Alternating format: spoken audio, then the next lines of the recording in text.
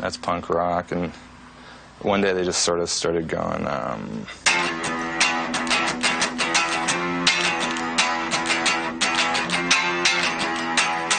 and that was grunge.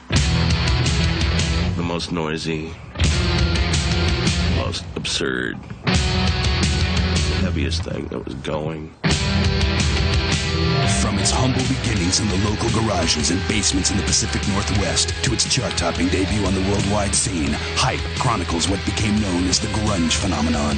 I think we all became aware that there was a certain regional sound developing.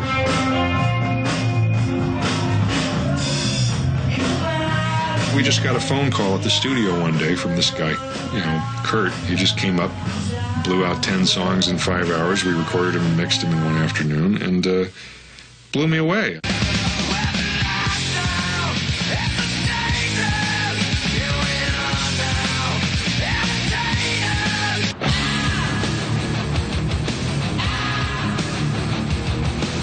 Straight from its 1997 theatrical release, Hype describes how talent and the media frenzy sold the world on the Seattle sound. The effect of this whole thing of like hyping a label or hyping a sound or hyping a place is it starts to take a lot of the attention away from the individual artists that are making music. Every drop that's left in me, body a second skin, something I cannot wait for you. And you start realizing, well, there's a whole lot of people out there making money by selling the idea of the Seattle scene or grunge or whatever. Hype also features rare performances and interviews with the Fastbacks, the Melvins, Mudhoney, the Posies, 7 Year Bitch, Seaweed, Super Suckers, Young Fresh Fellows, and many more.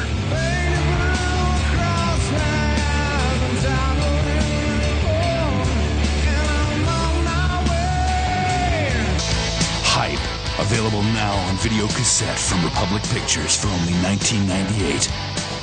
Take the plunge into grunge. You sing about dogs, you sing about being sick, you got a shtick, it'll take you to the top.